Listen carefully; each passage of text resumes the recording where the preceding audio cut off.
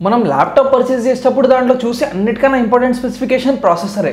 Screen size ఎంత, ఏ brand, RAM capacity ఎంత ఉంది, ఇంటర్నల్ స్టోరీ ఎంత ఉంది, ఇవన్నీ కూడా ప్రాసెసర్ తర్వాతే వస్తాయి. స్మార్ట్ ఫోన్స్లో కూడా ఇప్పుడు దాంట్లో మంచి ప్రాసెసర్ ఉంటే పర్ఫార్మెన్స్ మంచిగా ఉంటుంది, అలాగే మంచి ప్రాసెసర్ ఉన్న స్మార్ట్ ఫోన్ ప్రైస్ చాలా ఎక్కువ ఉంటుంది. ఇవన్నీ పక్కన పెడితే ఇప్పుడు మనకు దాని నేమింగ్ స్కీమ్తోనే చాలా కన్ఫ్యూజన్ ఉంటుంది. Intel core i3, i5, i7 తర్వాత ఏదో పెద్ద మోడల్ నెంబర్ ఉంటుంది. ఇప్పుడు స్మార్ట్ ఫోన్స్లో క్వాల్కామ్ స్నాప్డ్రాగన్ విషయానికి వస్తే అక్కడ కూడా మనకి 650, 625, 660, 710, 825, 835, 855 ఇలా ఏమేమో ఉంటాయి. ఒక ప్రాసెసర్ని మనం చూస్ చేసుకునేటప్పుడు ఇంకా కంపేర్ చేసేటప్పుడు ఎప్పుడు కూడా మనం దానికి ఎక్కువ క్లాక్ స్పీడ్ ఉంటే మంచిది, నంబర్ ఆఫ్ కోర్స్ ఎక్కువ ఉంటే మంచిది అనుకుంటాం. కానీ అది ఒక పెద్ద బ్లండర్, ఒక బండ తప్పు. ఇప్పుడు మనం ఈ వీడియోలో క్లియర్గా అసలు ఈ రెండు ఎందుకంత ఇంపార్టెంట్ కాదో చూద్దాం. అదే కాకుండా మీరు ప్రాసెసర్లో చూడాల్సిన చాలా ఇంపార్టెంట్ స్పెసిఫికేషన్స్ అన్నీ కూడా చూద్దాం. ఇప్పుడు మీరు ఒక ల్యాప్టాప్లో కానీ ఒక స్మార్ట్ ఫోన్లో కానీ వాడే ప్రాసెసర్స్ గురించి స్పెసిఫికేషన్స్ తెలుసుకోవడానికి, ఈజీగా తెలుసుకోవడానికి ఒక 3 వెబ్సైట్స్ కూడా డిస్కస్ చేద్దాం. హాయ్ ఫ్రెండ్స్, నా పేరు ప్రతీక్, మీరు చూస్తున్నారు టెక్నోక్రాట్ తెలుగు.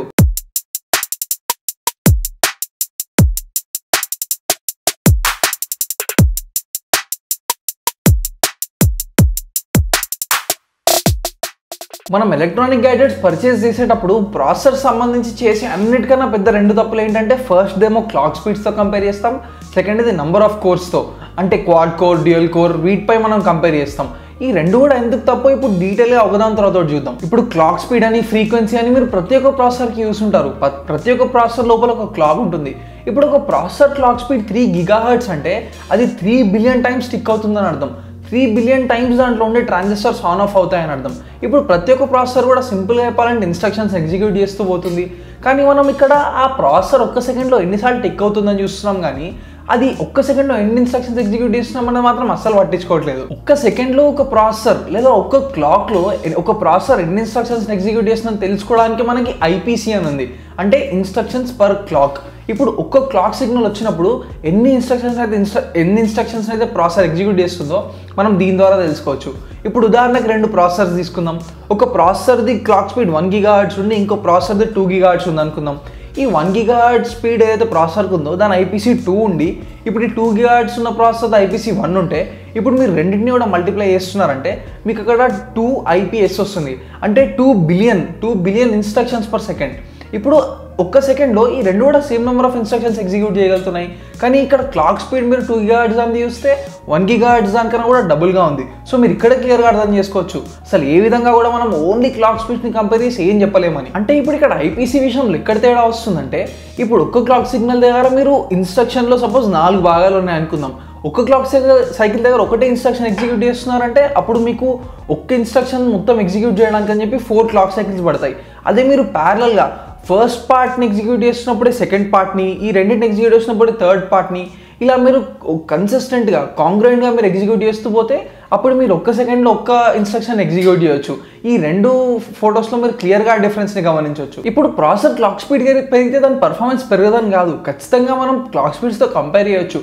కానీ ఎప్పుడు కంపేర్ చేయొచ్చు అంటే సేమ్ ఆర్కిటెక్చరల్ ఫ్యామిలీ, నిజం చెప్పాలంటే same core, same design, same amount of L3 cash, ఇవన్నీ సేమ్ ఉన్నప్పుడు అప్పుడు మనం చెప్పొచ్చు ఎక్కువ క్లాక్ స్పీడ్ ఉంటే ఇంకో తక్కువ క్లాక్ స్పీడ్ ఉన్న కన్నా కూడా మంచి పర్ఫార్మెన్స్ ఇస్తుందని. ఇప్పుడు మనం కోర్స్ విషయానికి వద్దాం. ఒక ప్రాసెసర్లో కోర్ అంటే దాంట్లో ఉండే number of individual processing units. ఇప్పుడు నంబర్ ఆఫ్ కోర్స్ ఎక్కువ ఉన్నాయంటే అది టాస్క్స్ని ప్యారలల్గా అంతే ఫాస్ట్గా కంప్లీట్ చేయగలుగుతుంది. ఇప్పుడు ఈ ప్రాసెసర్లో కోర్స్ని మీరు ఎలా అర్థం చేసుకోవచ్చు అంటే, ఒక మనిషి ఒక ప్రాసెసర్ అయితే ఆ మనిషికి ఉండే 2 చేతులు 2 కోర్స్లా మీరు అనుకోవచ్చు. ఇప్పుడు మనం ప్రాసెసర్కి ఒక టాస్క్ ఇద్దాం, అలాగే ఈ మనిషికి ఈ 2 చేతులు ఉన్న మనిషికి మనం ఒక టాస్క్ ఇద్దాం. ముందున్న పెద్ద పెద్ద బండరాలు తీసుకెళ్ళి ఒక డబ్బాలో పెట్టమని చెప్తాం. ఇప్పుడు ఒక చేయి ఉంటే చాలా తక్కువ బండరాలు వేయగలుగుతాడు, అదే 2 చేతులు ఉంటే ప్యారలల్గా వేయగలుగుతాడు. ఈ ఎగ్జాంపుల్ వింటే మనకు అనిపిస్తుంది ఎన్ని ఎక్కువ చేతులు ఉంటే అంత మంచిది కదా అని. కానీ ఇప్పుడు మనం బాహుబలి ఎగ్జాంపుల్ తీసుకుందాం. దాంట్లో బాహుబలి ఏం చేస్తున్నాడు అంటే ఒక శివలింగంని ఎత్తుకున్నాడు. అంటే బాహుబలి అంటాడు ఒక్కడున్నా మనకు సరిపోతుంది. అదే ఇప్పుడు బిజల్ దేవుడి దగ్గరికి వస్తే ఒక చెయ్యే ఉండదు. అట్లాంటి వాళ్ళు 10 మంది ఉన్నా లేకపోతే 10 చేతులు ఉన్నా కూడా మనకు వేస్ట్. అంటే స్ట్రాంగ్ హ్యాండ్స్ 2 ఉంటే సరిపోతుంది, వీక్ హ్యాండ్స్ 10 కన్నా కూడా. మీకు ఈ చిన్న ఎగ్జాంపుల్తో క్లియర్గా అర్థమైపోయి ఉంటుంది ఎక్కువ కోర్స్ ఉన్నంత మాత్రాన మంచిది కాదు, ఆ కోర్స్ ఇండివిజువల్ స్ట్రెంత్ చూడాలని చెప్పి. ఇప్పుడు మనం స్మార్ట్ ఫోన్ ప్రాసెసర్స్లో చూస్తూ ఉంటాం ఆక్టా కోర్, డెకా కోర్ అని. అది ఖచ్చితంగా ఒక క్వాడ్ కోర్ కన్నా బెటర్ అని చెప్పి మనం అనుకుంటాం. ఆ నంబర్ చూస్తే మనకు అలా అనిపిస్తుంది. అందుకే ఆ ఫోన్ని మార్కెట్ చేసే వాళ్ళు అలా మార్కెట్ చేస్తారు, మనం అది చూసి మోసపోతూ ఉంటాం. సో ఖచ్చితంగా ఇప్పటి నుంచి మీరు ఆ కోర్ కౌంట్ ఒకటి చూసి మాత్రమే మోసపోకండి. ఇప్పుడు ఒక ప్రాసెసర్ నంబర్ ఆఫ్ కోర్స్ ఇంకా దాని క్లాక్ స్పీడ్ చూసి కొనకూడదు అని మీకు క్లియర్గా అర్థమై ఉంటుంది. కానీ మనం చేసే ఇంకో పెద్ద తప్పు ఏంటంటే ప్రాసెసర్స్ లేదా ఎలక్ట్రానిక్ గ్యాడ్జెట్స్ అన్నిటిని కూడా మనం బ్రాండ్ ఒకటి చూసి కొంటూ ఉంటాం. అలా మనం ఎప్పుడు కొనకూడదు. మనం అది ఎంత వాల్యూ ప్రొవైడ్ చేస్తుందన్నది చూసుకోవాలి. దాని స్పెసిఫికేషన్స్, దాని పర్ఫార్మెన్స్, దాని ఫీచర్స్, ఎలాంటి ఫంక్షన్స్ ఉన్నాయి, ఓవరాల్ క్వాలిటీ ఎలా ఉంది, ఇవన్నీ చూసి మనం కొనుక్కోవాలి. డెస్క్టాప్స్ ఇంకా ల్యాప్టాప్స్ విషయానికి వస్తే ఇంటెల్ ప్రాసెసర్స్ బెటరా, AMD ప్రాసెసర్స్ బెటరా, స్మార్ట్ ఫోన్స్ విషయానికి వస్తే క్వాల్కామ్, స్నాప్డ్రాగన్, మీడియాటెక్, ఈ రెండిట్లో ఏది బెటర్, ఇలా చాలా డిబేట్స్ నడుస్తూ ఉంటాయి. జనాలు అంటే మనందరి కన్జ్యూమర్ బిలీఫ్ కూడా ఏముంటుందంటే ఖచ్చితంగా ఒక్కొక్క కంపెనీ ఇంకో దానికన్నా బెటర్ మనం నమ్ముతూ ఉంటాం. కానీ దీనికి నా సమాధానం ఏంటంటే ఇప్పుడు కంపారిజన్ ఎప్పుడు కూడా ఒక ప్రైస్ పాయింట్లో మాత్రమే మనం చేయాలి. చీప్ ఉన్న స్మార్ట్ ఫోన్స్, ల్యాప్టాప్స్లో చూస్తే ఖచ్చితంగా AMD ఇంకా మీడియాటెక్ బెటర్ అని చెప్పొచ్చు. అదే కాస్ట్లీ వీటిలో ఇంటెల్ ఇంకా క్వాల్కామ్, స్నాప్డ్రాగన్ బెటర్ అని చెప్పొచ్చు. కంప్లీట్గా ఈ రెండు బ్రాండ్స్ మధ్యలో ఉండే ప్రాసెసర్స్ మధ్యలో డిఫరెన్సెస్ నేను ఈ 2 వీడియోస్లో ఎక్స్ప్లెయిన్ చేశాను. తెలుసుకోవాలంటే ఖచ్చితంగా ఈ వీడియోస్ చూడండి. కొంతమంది ఇప్పుడు ఆ ప్రాసెసర్ బ్రాండ్స్ని కంపేర్ చేయకపోయినా కూడా జస్ట్ దాంట్లో i3, i5, i7 అని చూసుకుంటూ ఉంటారు. దాని తర్వాత ఇంకో పెద్ద మోడల్ నెంబర్ ఉంటుంది. దాని ద్వారానే మీరు ఇప్పుడు 2 ప్రాసెసర్స్ని కంపేర్ చేయొచ్చు. ఎగ్జాక్ట్గా మీకు అవసరానికి అనుగుణంగా ఉందా లేదా అది కూడా మీరు తెలుసుకోవచ్చు. స్మార్ట్ ఫోన్స్ విషయంలో కూడా అంతే. మనకు చాలా బ్రాండ్స్లో చాలా డిఫరెంట్ వేరియంట్స్ ఉండే SoCsని వాడతారు, అంటే సిస్టమ్ ఆన్ చిప్స్ని వాడతారు. ప్రాసెసర్స్ విషయంలో మనం క్లాక్ స్పీడ్స్ని, కోర్ కౌంట్స్ని ఎందుకు మోసపోతాం అంటే ఈ 2 నంబర్స్ కాబట్టి. ఇప్పుడు ఎక్కువ నెంబర్ ఉంటే మంచిది అని మనకి కామన్ సెన్స్తో అనిపిస్తుంది, ఎక్కువ ఉంటే మంచిది కదా అనుకుంటాం. కానీ ఇప్పుడు అన్నిటికన్నా కూడా మీరు కంపేర్ చేయగలిగే ఒక మంచి ఫీచర్ ఏంటంటే దీని ఫీచర్ సైజ్, అంటే దీని మ్యానుఫ్యాక్చరింగ్ ప్రాసెస్. ఇప్పుడు ఈ ప్రాసెసర్లో ఉండే ట్రాన్సిస్టర్ సైజ్ని కూడా మనకు మెన్షన్ చేస్తూ ఉంటారు. 7 nanometre, 10 nanometre, 14 nanometre, 22 nanometre, 28 nanometre అని చెప్పి ఇలా మనకు పోతూ ఉంటాయి. ఇప్పుడు తగ్గుతూ ఉంటేనే మనకు మంచిది. ఎందుకంటే ఇప్పుడు ట్రాన్సిస్టర్ సైజ్ తక్కువ ఉన్నప్పుడే మనం ఒక చిప్లో ఎక్కువ నెంబర్ ఆఫ్ ట్రాన్సిస్టర్ని ఫిట్ చేయగలుగుతాం. అదే కాకుండా దగ్గరగా ఉన్నప్పుడు అవి ఈజీగా కమ్యూనికేట్ చేసుకోగలుగుతాయి. అది ప్రొడ్యూస్ చేసే హీట్ తక్కువ ఉంటుంది. సో ఇలా ట్రాన్సిస్టర్ సైజ్ తగ్గుతున్నప్పుడు మనకు చాలా అడ్వాంటేజెస్ ఉంటాయి. ఈ ఒక్కదాన్ని మీరు డైరెక్ట్గా నంబర్స్ని కంపేర్ చేసి చెప్పేయచ్చు ఇది బెటర్ అని చెప్పి. ఒక ప్రాసెసర్ స్పెసిఫికేషన్స్లో మనకు చూస్తే L3 క్యాష్ అని కనిపిస్తుంది. ఒక కంప్యూటర్లో ర్యామ్ ఎందుకు ఉంటుందంటే ప్రాసెసర్ టెంపరీగా దానికి కావాల్సిన ఫైల్స్ అక్కడ స్టోర్ చేసుకుంటుంది. ఖచ్చితంగా స్మార్ట్ ఫోన్స్లో, ల్యాప్టాప్స్లో మనం మెమరీ అమౌంట్ ఎంత ఉందని చూస్తాం. 4GB, 8GB, 16GB అని. కొన్నిసార్లు ఒక్కటే యూస్ మనం కొంటూ కూడా ఉంటాం. కానీ ఎవరు కూడా L3 క్యాష్ చూడరు. L3 క్యాష్ ఎప్పుడన్నా ఎంత ఎక్కువ ఉంటే అంత మంచిది. ర్యామ్ కొంచెం తక్కువ ఉన్నా పర్లేదు, L3 క్యాష్ ఖచ్చితంగా చాలా ఎక్కువ ఉండాలి. ఇప్పుడు ఒక మంచి ప్రాసెసర్ ఉందంటే ఖచ్చితంగా దాంట్లో ఉండే ఇంటిగ్రేటెడ్ క్యాష్ మంచిగానే ఉంటుంది. కానీ మీరు చూసే పర్చేస్ చేయాలి. స్మార్ట్ ఫోన్స్లో, ల్యాప్టాప్స్లో అన్ని టాస్క్స్ చేయడానికి మనకు CPU ఉపయోగపడుతుంది. స్పెషల్గా గేమింగ్ పర్ఫార్మెన్స్ కోసం, 3D రెండరింగ్ కోసం మనకు GPU అవసరం. ఇప్పుడు డెస్క్టాప్ పీసీస్లో మనకు అక్కడ సపరేట్గా డెడికేటెడ్ GPU ఉండొచ్చు. కానీ చాలా వాటికి ల్యాప్టాప్స్లో ఇంకా అన్ని స్మార్ట్ ఫోన్స్లో మనకి ఇంటిగ్రేటెడ్ GPU ఉంటుంది. ఆ సిస్టమ్ మన చిప్ అయి ఉంటుంది, లేదా నార్మల్ ప్రాసెసింగ్ కోర్స్ కిందనే మనకి గ్రాఫిక్స్ ప్రాసెసింగ్ కోర్స్ అని చెప్పి ల్యాప్టాప్స్లో ఉంటాయి. ఇప్పుడు మీరు ఖచ్చితంగా ఇది కూడా చూసుకోవాలి. ఎందుకంటే మీ గేమింగ్ పర్ఫార్మెన్స్ మొత్తం కూడా ఈ ఇంటిగ్రేటెడ్ కోర్స్ మీద డిపెండ్ అయి ఉంటుంది. డెస్క్టాప్ ఇంకా ల్యాప్టాప్ కంప్యూటర్స్లో ఇప్పుడు మనం పవర్ కన్జంప్షన్ విషయానికి వస్తే ఎప్పుడన్నా కూడా మనకు తక్కువ పవర్ కన్జ్యూమ్ చేసుకుంటే చాలా మంచిది. సో మీరు ప్రాసెసర్ పవర్ కన్జంప్షన్ కూడా చూడొచ్చు. అదే కాకుండా దాని పవర్ కన్జంప్షన్ పెరిగిపోతుందంటే దాని హీట్ అవుట్పుట్ కూడా పెరుగుతుంది. సో డెస్క్టాప్లో చాలా ఎక్కువ హీట్ ప్రొడ్యూస్ చేస్తుందంటే అంతే మంచి కూలింగ్ సిస్టమ్ కూడా మీరు తీసుకోవాలి. దాన్ని మీరు TDP ద్వారా చెప్పొచ్చు, అంటే థర్మల్ డిజైన్ పవర్. ఇది కూడా ఎంత తక్కువ ఉంటే అంత మంచిది. కంప్యూటర్ ప్రాసెసర్స్ దగ్గర మనం వచ్చేసరికి మనకి ఇంటెల్ ఇంకా AMD 2 చాయిసెస్ ఉంటాయి. ఇప్పుడు ఇంటెల్ ప్రాసెసర్స్ గురించి మీరు ఏం తెలుసుకోవాలన్నా డీటెయిల్గా ఇప్పుడు నేను చెప్పిన స్పెసిఫికేషన్స్ అన్ని తెలుసుకోవాలంటే మీకు ఇంటెల్ వాళ్ళ సైట్లోనే ఉంటుంది, arc.intel.com అని ఉంటుంది. ఇప్పుడు మనం క్లియర్గా ఇంటెల్ కోర్ i7-8850H ఈ ప్రాసెసర్ స్పెసిఫికేషన్స్ అన్ని డీటెయిల్గా చూద్దాం. దీని లింక్ నేను మీకు డిస్క్రిప్షన్ దగ్గర ఇస్తున్నాను. ఖచ్చితంగా మీరు ఈ సైట్ విజిట్ చేయండి. దీంట్లో ఇక్కడ ఇంటెల్ i7-8850Hకి ఇక్కడ క్లియర్గా లిథోగ్రఫీ అని ఇచ్చారు, అంటే 14 నానోమీటర్ మనం ఇక్కడ తెలుసుకోవచ్చు. అది ఏ జనరేషన్ అన్నది తెలుసుకోవచ్చు, దాని సెగ్మెంట్ తెలుసుకోవచ్చు, అక్కడ మొబైల్ అని ఉంది. అదే కాకుండా పర్ఫార్మెన్స్ కిందకి వస్తే number of course, number of threads, దీని బేస్ క్లాక్ స్పీడ్ ఎంత, నేను ఇంతకుముందు చెప్పిన క్యాష్ L3 క్యాష్ ఇక్కడ 9 MB అని చూడొచ్చు. అలాగే TDP థర్మల్ డిజైన్ పవర్ మీరు తెలుసుకోవచ్చు. దీని తర్వాత మెమరీ స్పెసిఫికేషన్స్కి వస్తే మ్యాక్సిమం ఎంత మెమరీ సపోర్ట్ చేస్తుంది, అలాగే DDR4 అంటే డబల్ డేటా రేట్ 4, దాని పక్కన ఉండే నంబర్, ఆ మెమరీ స్పీడ్, ఇవన్నీ కూడా మీరు ఇక్కడ తెలుసుకోవచ్చు. ఇంకా దీని కిందికి వస్తే ఇక్కడ మీకు ప్రాసెసర్ గ్రాఫిక్స్ అని కనిపిస్తుంది. అంటే దీంట్లో integrated graphics Intel UHD graphics 630 అన్న విషయం మీరు తెలుసుకోవచ్చు. దానికోసం సపరేట్గా మీరు ఒకవేళ ర్యామ్ పెట్టాలనుకుంటే 64GB వరకు సపోర్ట్ చేస్తుంది. దాని క్లాక్ స్పీడ్ కూడా మీరు ఇక్కడ చూడొచ్చు, గ్రాఫిక్స్ బేస్డ్ ఫ్రీక్వెన్సీ అని కూడా ఉంది. ఇప్పుడు ఎలాగైతే ఇంటెల్ ప్రాసెసర్ గురించి డీటెయిల్గా మనం స్పెసిఫికేషన్స్ చూసామో, అలాగే AMD వాళ్ళ సైట్లో కూడా AMD వాళ్ళ ప్రతి ప్రాసెసర్ది డీటెయిల్ స్పెసిఫికేషన్స్ చూడొచ్చు. జనరల్గా ఎవరు కూడా స్పెసిఫికేషన్స్ చూడరు, కానీ మీరు చూడండి, అప్పుడు మాత్రమే మీ అవసరానికి అనుగుణంగా ఎగ్జాక్ట్గా మీరు ఒక ప్రాసెసర్ చూస్ చేసుకోగలుగుతారు. జనరల్గా మనం ఏం నమ్ముతుంటామంటే ఒక i3 ప్రాసెసర్ కన్నా కూడా i5 ప్రాసెసర్ మంచిగా ఉంటుందని, i5 కన్నా కూడా i7 మంచిగా ఉంటుందని గుడ్డిగా నమ్మేస్తూ ఉంటాం. కానీ మనకి ఇంటెల్ ప్రాసెసర్స్ జనరేషన్స్ ఉంటాయి.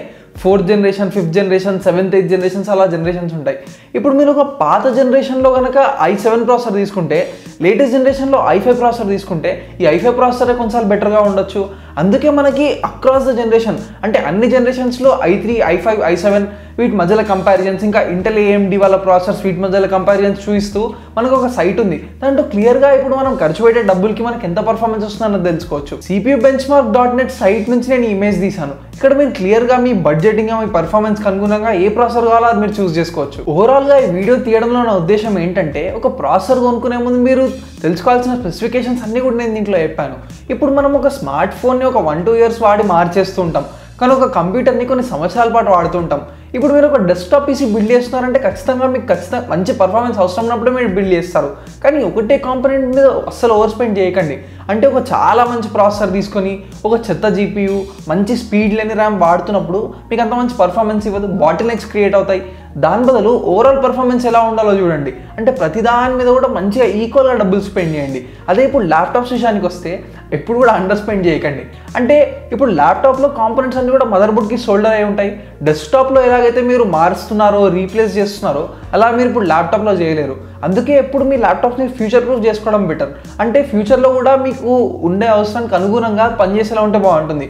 స్టూడెంట్స్ అయితే మాత్రం ఖచ్చితంగా అసలు మీరు అండర్ స్పెండ్ చేయకండి. ఏం అవసరం వస్తుందో మీకు కూడా తెలియదు. ల్యాప్టాప్స్ ప్రాసెసర్ స్పెసిఫికేషన్స్ అన్నైతే మనం చూసాం, కానీ కరెంట్గా మీ దగ్గర ఉండే ల్యాప్టాప్ దాంట్లో ప్రాసెస్ స్పెసిఫికేషన్స్ మీరు తెలుసుకోవాలంటే, రియల్ టైంలో ఎలా పనిచేస్తుందో తెలుసుకోవాలంటే మీరు టాస్క్ మేనేజర్కి వెళ్ళి తెలుసుకోవచ్చు. టాస్క్ మేనేజర్లో మీ ల్యాప్టాప్ గురించి ఇంకా చాలా విషయాలు తెలుసుకోవచ్చు. అవన్నీ నేను డీటెయిల్గా ఈ వీడియోలో ఎక్స్ప్లెయిన్ చేశాను. ఈ మధ్య ఎలక్ట్రానిక్ కంపెనీస్ అన్ని కూడా ప్రోడక్ట్ ఇన్నోవేషన్ కన్నా కూడా మార్కెటింగ్ ఇన్నోవేషన్ పైన ఎక్కువ ఫోకస్ పెడుతున్నాయి. ప్రోడక్ట్ ఇన్నోవేషన్ అంటే టెక్నాలజీని ఉపయోగించి ఆ ప్రోడక్ట్ని మంచిగా చేయడం. అదే మార్కెటింగ్ ఇన్నోవేషన్ అంటే కస్టమర్స్కి అసలు స్పెసిఫికేషన్స్ గురించి ఎంత అర్థమవుతుంది, స్పెసిఫికేషన్స్ గురించి ఎంత అబద్ధాలు చెప్పొచ్చు అనేది వాళ్ళు ఆలోచిస్తుంటారు. ఇప్పుడు స్మార్ట్ ఫోన్స్లో మెగాపిక్సెల్ కౌంట్ పెంచేయడం కానీ పిక్సెల్ సైజ్ తగ్గించడం, ఇప్పుడు ర్యామ్లో ర్యామ్ అమౌంట్ పెంచడం కానీ ర్యామ్ స్పీడ్ని తగ్గించడం, అలాగే క్లాక్ స్పీడ్ని పెంచడం, కోర్ కౌంట్స్ని పెంచడం, ఇలాంటివన్నీ చేస్తూ ఉంటారు. కానీ మీరు పర్ఫెక్ట్గా స్పెసిఫికేషన్స్ అర్థం చేసుకున్నప్పుడు, ఎగ్జాక్ట్గా మీ అవసరానికి అనుగుణంగా నాకు ఏ ప్రోడక్ట్ బెటర్ అని మీరు డబ్బులు స్పెండ్ చేసి గ్యాడ్జెట్స్ కొనుక్కున్నప్పుడు మీరు ఎప్పుడు మోసపోరు. ఒక ల్యాప్టాప్ కొనుక్కునేటప్పుడు ఆ ప్రాసెసర్లో మీరు ఏమేమి స్పెసిఫికేషన్స్ చూసారు నాకు కమెంట్స్లో చెప్పండి. ఈ వీడియో ప్రాసెసర్ సిరీస్లో భాగం. ప్రాసెసర్ సంబంధించిన ప్రతి ఒక్క డౌట్ సంబంధించిన వీడియో నేను ఈ సిరీస్లో తీశాను. ఈ వీడియో టైటిల్ పైన కనిపించే హ్యాష్ ట్యాగ్ని క్లిక్ చేసి కానీ, లేదా వీడియో ఎండింగ్లో లెఫ్ట్ సైడ్లో వచ్చే ప్లేలిస్ట్ అండ్ స్క్రీన్ కార్డ్ని క్లిక్ చేసి కానీ మీరు ఈ ప్రాసెసర్ సిరీస్ మొత్తం చూడొచ్చు. ఈ ప్రాసెసర్ సిరీసే కాకుండా టెక్నోక్రాట్ వీడియో లైబ్రరీలో నేను ఇంకా చాలా సిరీస్లు మీకు అవగాహన పెంచడానికి అప్లోడ్ చేశాను. అవన్నీ చూడండి, మీరు చాలా విషయాలు తెలుసుకోవచ్చు. మీరు టెక్నాలజీ గురించి ఇంకా ఏ కొత్త విషయాన్ని తెలుసుకోవాలన్నా కానీ పక్కన టెక్నోక్రాట్ తెలుగు అని కూడా సెర్చ్ చేయండి. మీకు ఖచ్చితంగా మీరు చూడాలనుకున్న వీడియో దొరుకుతుంది. మీకు ఈ వీడియో నచ్చితే ఖచ్చితంగా లైక్ చేయండి. నేను ఇలాంటి మరిన్ని ఇన్ఫర్మేటివ్ వీడియోస్ మీకోసం తీసుకురావడానికి ప్రయత్నిస్తాను. టెక్నోక్రాట్ తెలుగు మీరు ఇంకా సబ్స్క్రైబ్ చేసుకోకపోతే ఇప్పుడే సబ్స్క్రైబ్ చేయండి. టెక్నాలజీ సంబంధించిన ప్రతి ఒక్క వీడియో మీరు ఈ ఛానల్లో చూడొచ్చు. గంట కొట్టలేదా? నా లేటెస్ట్ వీడియో అప్డేట్స్ మీకు రావు. మరి గుర్తుంచుకోండి, మీ అవగాహన మీ శక్తి. ఎప్పుడూ సైన్స్ నమ్మండి, టెక్నాలజీని వాడండి. Thanks for watching. బాయ్.